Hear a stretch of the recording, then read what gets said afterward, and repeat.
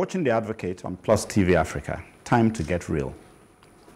I admire those who spend time to research and share their thoughts and findings with us. Recently at a talk under the aegis of 9H Design Talk, which I run, Chuka Ihonor, a doctor architect, spoke about our housing deficit and how to raise money to deal with it. It was thorough. It was peer-reviewed by Reserve Bank heads in the US, by professors of economics there, by a past governor of the Nigerian Central Bank, and some other top financial analysts. As he spoke, we were spellbound. Summary: at $59 per barrel, Nigeria borrows 4 times its tied fund from the African Development Bank in what is known as the African Development Fund Partial Credit Guarantees. That comes to about $524 billion. This provides for 13.75 million low-income, 3 million medium-income, and 250,000 high-income housing. After 9 years, the process releases 28 billion every year for 30 years. There will be $56 billion to spend on rail, road, electricity, and such infrastructure. There's only one reason I will not bother to seek audience with government for the brilliant work of Ihonor. They will not hear him out or carry out his suggestions. They will probably steal his work, alter it, and avoid paying for his time and effort. There are many who struggle to research brilliant ideas in their respective fields for the betterment of Nigeria. They go unheralded. What Nigerians prefer to do is to pray for that elusive success. The real solutions come from those like Ihonor. They pray and they work. We need more people like Chuka Ihonor. We celebrate a few dazzling performers, but really not getting to the level of genuine ideas. I suspect the Minister of Housing should be thinking of seeing me. I'll introduce him to Ihonor. I was there. I was there at Indeed, that you were there, yes. And I was Yes. inspired, like you Yes. said, Yes. rightly said. Yes. You know, because I sat there, and what was impressive about his presentation is that he gave you figures. What it will create. Don't let these numbers confuse you. It says 68 million person-year jobs. It means there will be 68 million jobs if each of those jobs lasted only a year.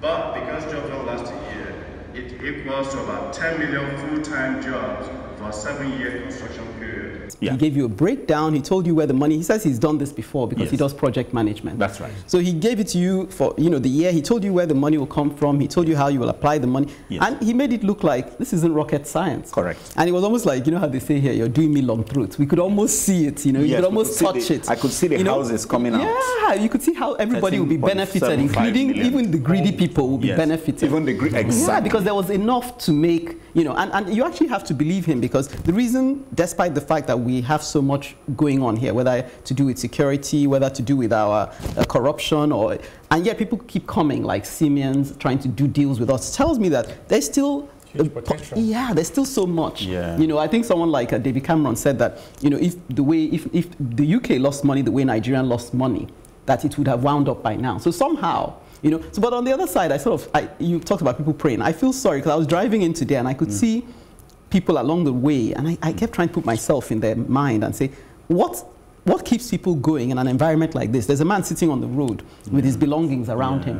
What hope does he have? When you're so overwhelmed with how awful and how dysfunctional a nation is, praying is the only thing. You're almost like you've been brought to your knees in terms of once you're brought to your knees, you might as well. But then I then say to myself, because my sister sent me something recently on they were celebrating, is it Lee Kuan, the guy from Singapore, who just by sheer will saw it as a destiny that he was going to lift his people out of poverty, he was going to invest his life. It just takes one person who is ready to go the distance, because why are we playing games? Why is it that so much is at stake? People's lives are just being wasted on a daily basis. When I see it, I felt really sad. When I'm just driving into work, just looking at the people along the roadside, I felt really sad. Why would I see people in this condition and not feel that it's a calling, it's a mission to get this country back on its feet? There's so much at stake. So when I look at someone like Lee Kuan Yew in Singapore, it tells me that his country didn't even have the raw materials we have. Yeah. He didn't have,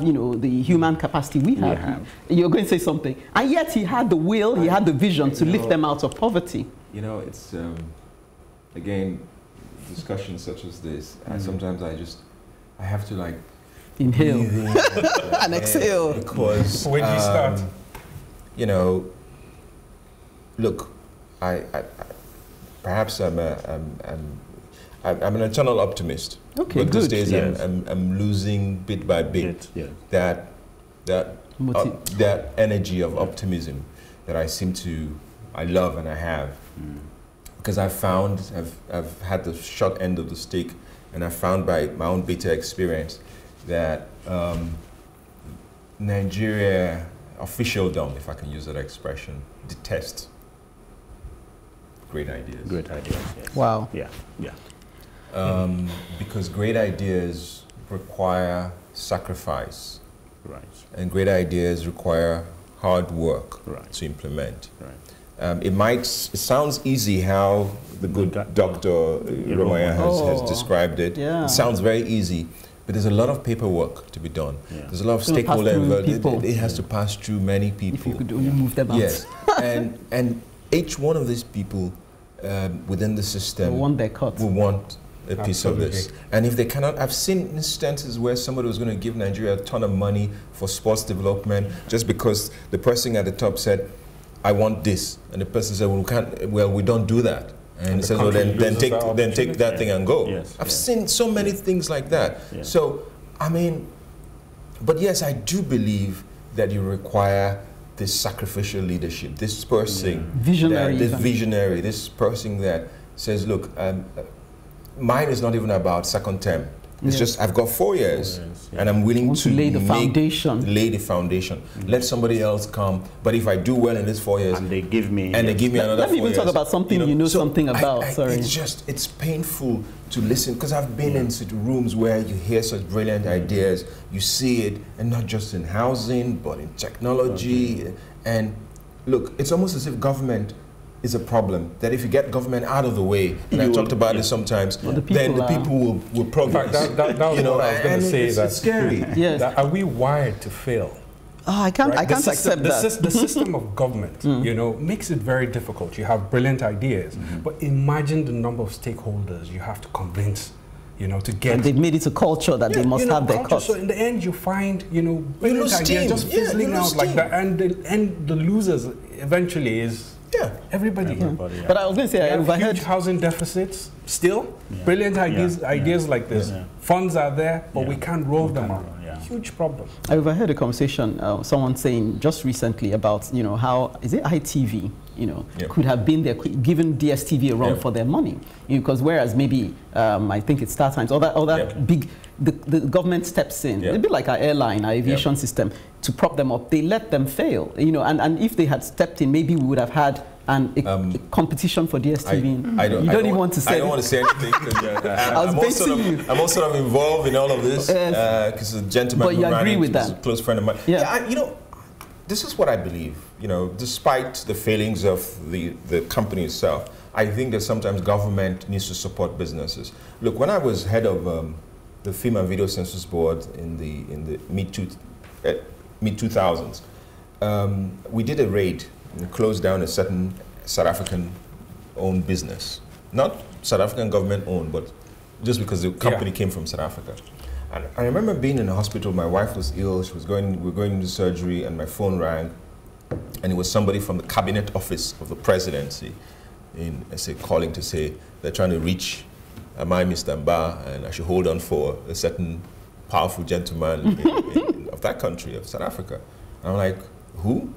And eventually I picked up the call, and I remember telling the honorable gentleman on the other side that I'm sorry, I cannot take this call. I'm not allowed to take a call from such a high office to my person, and I don't know you, it's not personal. You have to call my minister. Go through the channel. And I'm sorry, sir, I can't take the call. But I want you to understand how far they had to go in order to seek for the interest of the company, tiny company. Right. They were trying to boycott the minister because eventually they couldn't reach him. They felt because the minister had said to somebody who was close to them, "You have to go to this person, because he's in charge. Whatever he says, I will do." And then they felt the first thing was to reach out to me. So, but my point is, they went to that length Shows how important it shows how important it is to protect their own businesses. Even though it's not a government, business. Yeah. So yes, government has to step in, and there's a government that sees and have that enlightened self-interest of their businesses. You see, you go to some of our embassies, as we talked about, it's not even on, even on an individual basis. You go to an embassy in Ghana or a place, you say you're a Nigerian business, they'll say, my friend, will you leave this place? What, go on, did we bring you here? Did we send you here? Yeah, exactly, yes. Did you get that? So there's a sentiment where it's almost as if you're in competition with yourself, or that you don't want them to succeed. You say, well, you know, okay, if you're not doing well, go back to Nigeria. How do you say that to your businesses, small businesses that are trying to survive in Ghana? We're not operating as a team. So that is a problem. So it comes down to this thing where you're saying, we're not a country of bright ideas. We detest, this may sound controversial given my own experience in government, but I also say, because given my own experience, we detest bright ideas. Oh boy.